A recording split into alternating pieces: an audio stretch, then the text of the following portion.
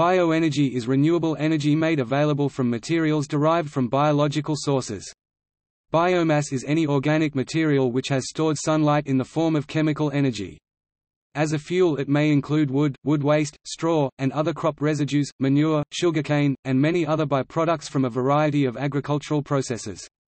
By 2010, there was 35 gigawatts (47 million horsepower) of globally installed bioenergy capacity for electricity generation, of which 7 gigawatts (9,400,000 horsepower) was in the United States. In its most narrow sense, it is a synonym to biofuel, which is fuel derived from biological sources. In its broader sense it includes biomass, the biological material used as a biofuel, as well as the social, economic, scientific and technical fields associated with using biological sources for energy. This is a common misconception, as bioenergy is the energy extracted from the biomass, as the biomass is the fuel and the bioenergy is the energy contained in the fuel. There is a slight tendency for the word bioenergy to be favored in Europe compared with biofuel in America.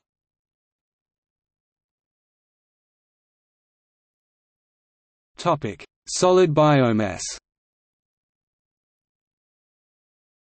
One of the advantages of biomass fuel is that it is often a byproduct, residue or waste product of other processes, such as farming, animal husbandry and forestry. In theory this means there is no competition between fuel and food production, although this is not always the case.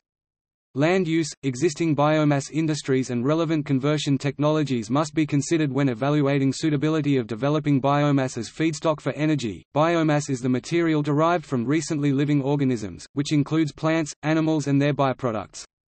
Manure, garden waste and crop residues are all sources of biomass.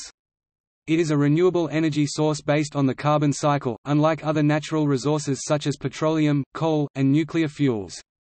Another source includes animal waste, which is a persistent and unavoidable pollutant produced primarily by the animals housed in industrial-sized farms. There are also agricultural products specifically being grown for biofuel production. These include corn, and soybeans and to some extent willow and switchgrass on a pre-commercial research level, primarily in the United States, rapeseed, wheat, sugar beet, and willow 15,000 hectares or 37,000 acres in Sweden, primarily in Europe, sugarcane in Brazil, palm oil and miscanthus in Southeast Asia, sorghum and cassava in China, and jatropha in India. Hemp has also been proven to work as a biofuel. Biodegradable outputs from industry, agriculture, forestry and households can be used for biofuel production, using e.g. anaerobic digestion to produce biogas, gasification to produce syngas or by direct combustion. Examples of biodegradable wastes include straw, timber, manure, rice husks, sewage, and food waste. The use of biomass fuels can therefore contribute to waste management as well as fuel security and help to prevent or slow down climate change, although alone they are not a comprehensive solution to these problems. Biomass can be converted to other usable forms of energy like methane gas or transportation fuels like ethanol and biodiesel. Rotting garbage, and agricultural and human waste, all release methane gas—also called landfill gas or biogas. Crops, such as corn and sugar cane, can be fermented to produce the transportation fuel, ethanol. Biodiesel, another transportation fuel, can be produced from left-over food products like vegetable oils and animal fats. Also, biomass to liquids (BTLs) and cellulosic ethanol are still under research.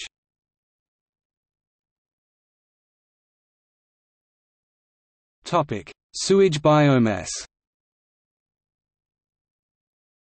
The use of municipal and household waste is on the forefront of new sources for biomass, and is a largely discarded resource on which new research is being conducted for use of energy production. A new bioenergy sewage treatment process aimed at developing countries is now on the horizon. The Omni processor is a self-sustaining process which uses the sewage solids as fuel to convert sewage wastewater into drinking water and electrical energy. Sewage sludge is a point of focus in current research for developing bioenergy from biomass. The large quantity being produced by households at a continuous rate presents an opportunity to extract valuable compounds contained within it which can be then used to produce bioenergy. The main form of bioenergy being produced from sewage is methane, but producing other forms is still being researched. The use of sewage to produce methane reduces the amount of waste put into landfills, its costs of transportation and disposal, and also keeps a larger amount of gas out of the atmosphere, as more is able to be captured.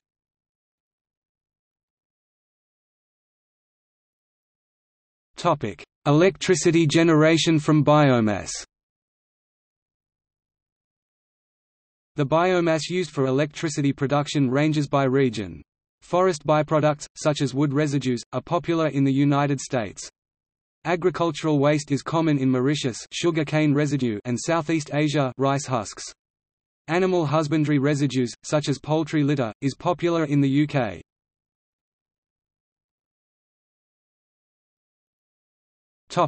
Electricity from sugarcane bagasse in Brazil. Sucrose accounts for little more than 30% of the chemical energy stored in the mature plant, 35% is in the leaves and stem tips, which are left in the fields during harvest, and 35% are in the fibrous material bagasse left over from pressing. The production process of sugar and ethanol in Brazil takes full advantage of the energy stored in sugarcane. Part of the bagasse is currently burned at the mill to provide heat for distillation and electricity to run the machinery.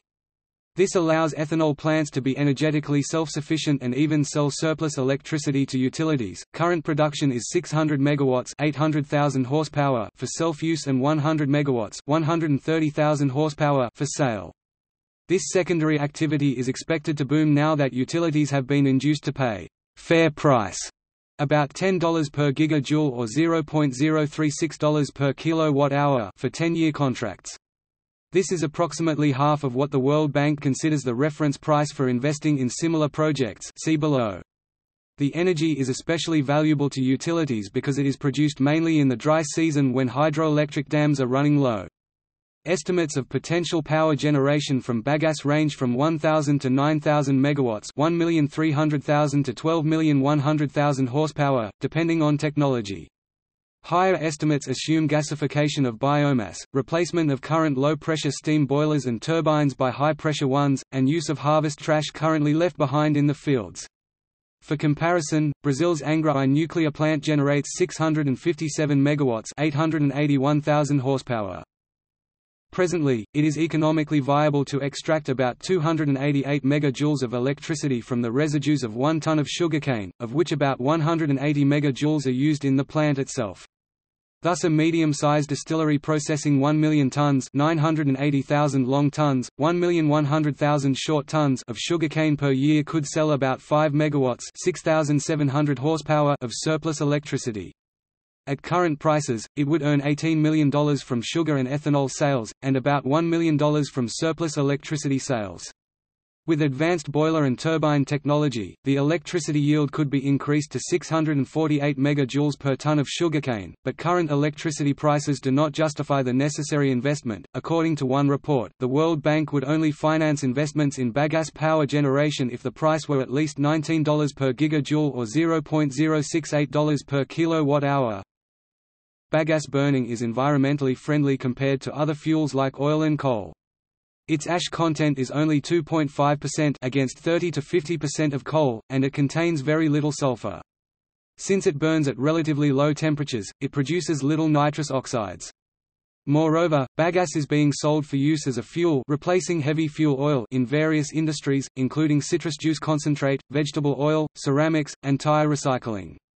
The state of São Paulo alone used 2 million tons, 1,970,000 long tons, 2,200,000 short tons, saving about $35 million in fuel oil imports. Researchers working with cellulosic ethanol are trying to make the extraction of ethanol from sugarcane bagasse and other plants viable on an industrial scale.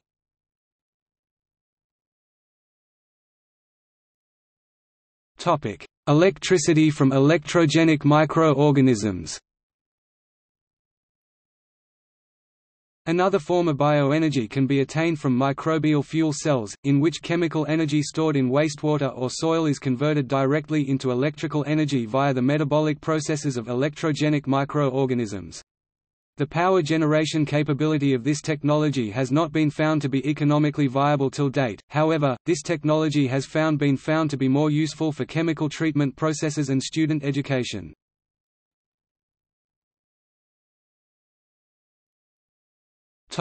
Environmental impact. Some forms of forest bioenergy have recently come under fire from a number of environmental organizations, including Greenpeace and the Natural Resources Defense Council, for the harmful impacts they can have on forests and the climate. Greenpeace recently released a report entitled Fueling a Biomass, which outlines their concerns around forest bioenergy. Because any part of the tree can be burned, the harvesting of trees for energy production encourages whole tree harvesting, which removes more nutrients and soil cover than regular harvesting, and can be harmful to the long-term health of the forest.